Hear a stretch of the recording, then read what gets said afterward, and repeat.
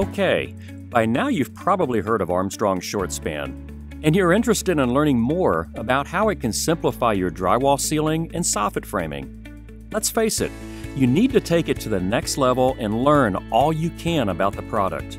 Well, if you just give me 15 minutes, I will cover everything A to Z about using ShortSpan and how it will speed up and simplify your drywall framing. Let me introduce to you the new ShortSpan. What's different? Well, it's 1 inch and 13/16 tall with a new peak form bulb. What does that do? It makes it stronger. In fact, now ShortSpan peak form will carry a single layer of 5/8 inch drywall, 8'6", with absolutely no support to structure. If you're still framing hard lids in rooms 17 feet wide or less with drywall mains and 4-foot cross tees, or if you're even using cold rolled and hat channel, you are spending unnecessary resources running supports to structure. In this example of a 14 by 20 foot room with mains 4 feet on center, you will install 15 wires to structure. With ShortSpan peak form, you will only need 5 wires. Plus, you can space your tees 24 inches on center, even in seismic DEF areas. ShortSpan peak form is fully tested to perform at 8'6" and even seismic DEF areas.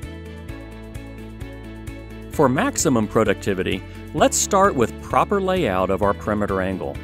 We will be installing locking angle molding, or LAM, which is 1 1/4" by 1 1/4", with locking tabs that occur every 8 inches along the length of the angle. The last locking tab is spaced 4 inches from the end of the angle to ensure an even 8-inch on-center spacing from the first locking tab on the next angle. When beginning your first run of molding, cut to the center of the first locking tab. There's a little indent in the hem marking the center. Now, our first locking tab will be 8 inches off the beginning of your first run of angle. You will notice 4-inch on center rectangular holes along the top side of the angle. These holes serve as a point to easily place your first screws. Of course, you are free to place your screws wherever you want on the vertical leg of the angle. Many installers use the 4-inch on center holes as a layout guide as well. Now, as we install locking angle mold on the opposing wall, parallel and opposite to the first wall that we installed, we will again cut off the first 4 inches to the center of the first locking tab. This will guarantee our tabs line up across the room. Okay, here's where you need to pay attention. If there are any columns or jogs in your wall, you will need to make sure not to install locking angle molding to the 90-degree returns. Just the portion of wall that faces the opposing wall. To do this, simply cut your angle at the jog and push the locking angle back or pull it forward. On the 90-degree returns, just install scrap LAM or CAM utility angle. See here how the LAM was cut and pushed back to the facing wall. With LAM, you need to make sure your screw attachments are to the studs 16 inches on center. At the column, see how our LAM continues while maintaining locking tab spacing to the opposing wall's LAM molding. At the end of the column, we are now pushing back the LAM while maintaining the locking tab spacing with the opposite wall's tabs. On the column's returns, we just install scrap LAM or Armstrong CAM utility angle. See how the locking tabs are only on the wall's face and not the returns? This maintains proper 8-inch on center locking tab layout from wall to opposing wall. Since ShortSpan tees only run in one direction, across the room, the 2 other walls of the room do not need locking angle molding. Just install CAM utility angle here. CAM utility angle comes in 1 1/4", 1.5", and 2-inch widths, and always with a hemmed edge so there are no sharp edges. We're going to run ShortSpan tees across this room. If I space ShortSpan peak form on 16-inch centers, it will carry a single layer of 5/8 inch drywall 8'6" across the room, with no support to structure, even in seismic DEF areas. If I space the T's on 24-inch centers, it will carry 5/8 drywall 7'6". Pause a moment and even screenshot these two handy membrane loading charts for the new ShortSpan peak form. Our room is measuring out at 10 foot 3.5 inches wide. When cutting my ShortSpan tees to length, I need to make sure always to install this flattened bulb in the same direction. I'll show you why in just a bit. ShortSpan is made from 018 or 25 gauge steel. It's easy to cut. First, I'm making a template from my first cut to gauge my other cuts off of. Assuming my room is square, if I use this template, I can easily measure where to cut my other tees. If you need to cut a bunch at the same length, you can always just chop saw the whole bundle of ShortSpan tees.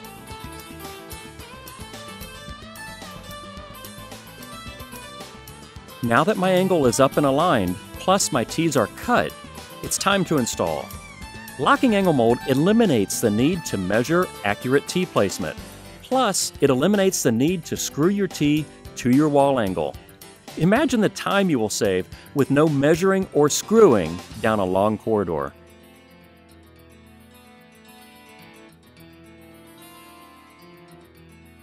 Remember that column we laid our lamb or locking angle mold around?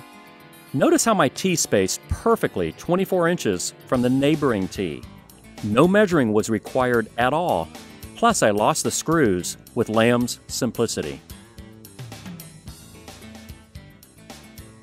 If your span is over 8'6 inches, like our room, we will either need to wire tie each tee to structure at midspan or utilize this flattened out bulb that I showed you earlier.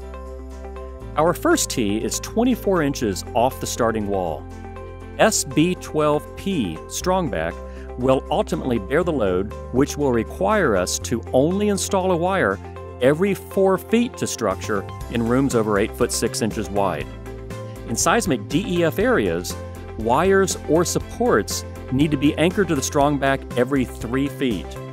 The strongback simply drops onto the flattened bulb before being slid back to engage the peak form bulb. Hey, if you haven't noticed, only one installer is needed to install ShortSpan. You also can open the notch on the strongback to engage the ShortSpan bulb, provided you close the notch around the bulb with your pliers.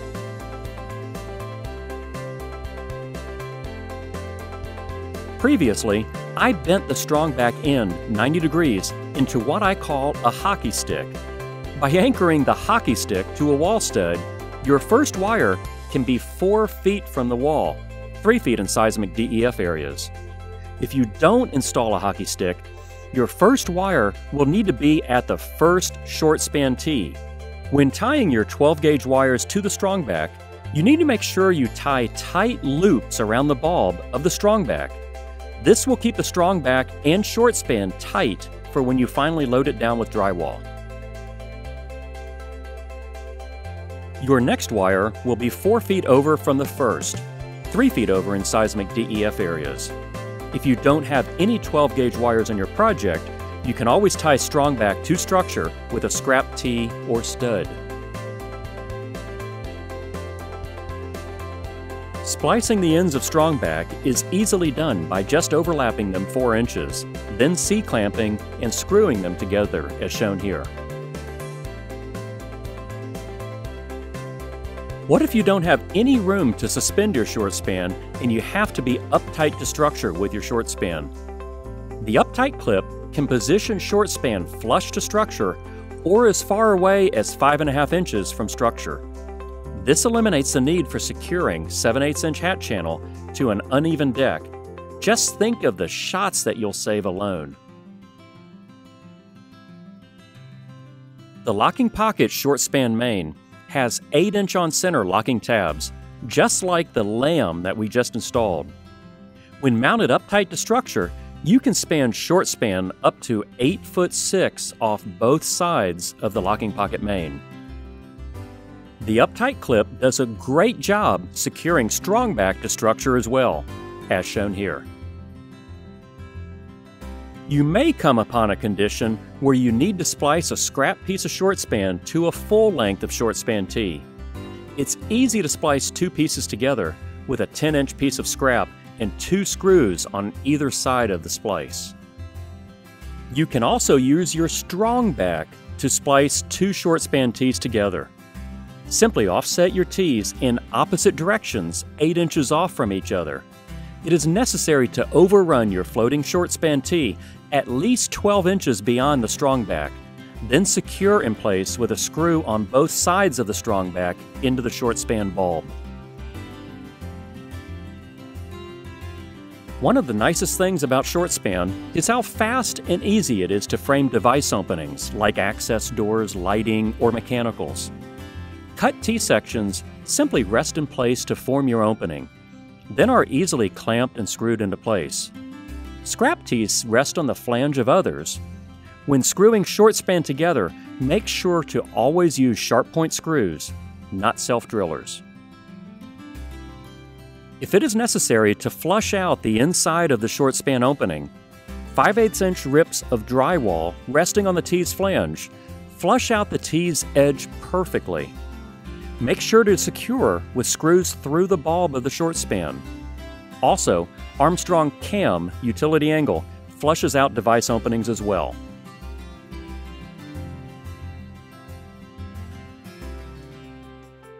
Ah, soffits. This is where you really experience ShortSpan's efficiencies. Notice these traditional black iron and hat channel soffits and how they need support to structure every 4 feet, not 8'6" like ShortSpan. Also, did you notice how many screws are required to splice hat channel pieces together? Here we are going to come off the wall with a flat ShortSpan ceiling, then fur up with a soffit return to structure, commonly found in most hospitality and condo construction. Cam angle has been secured to structure, while cut short span T-sections are then screw attached to hang wild.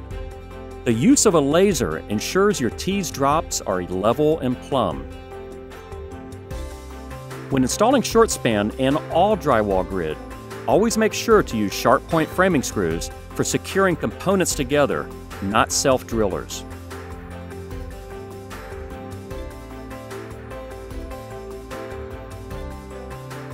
Now that our short span T soffit drops are secured, we need to install Cam utility angle. Here we are using Cam 151020E. Once the cam is secured and level, we will have a nice flange for our horizontal short span returns to the wall. Our 6-foot horizontal short span returns simply rest on the cam at the wall and the cam at the drop. All that's needed is to screw attach the short span to the cam once clamped in place and leveled. If this was a soffit return using traditional hat channel, it would be necessary to secure each piece to structure at the 4-foot mark. The remaining short span tees need to be secured to the lamb at the wall's locking tabs and to the cam at the soffit.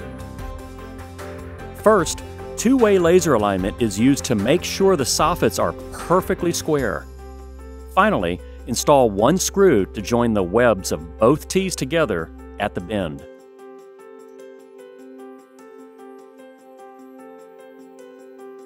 Since this soffit is not tied to another wall and just returns vertically, you will need to screw attach the horizontal short span to the wall to eliminate pull-out at the locking tabs.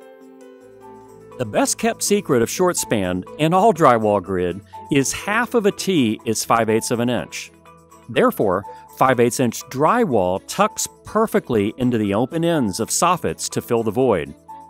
When securing your drywall to the short span T, make sure to place your screws through the bulb of the short span.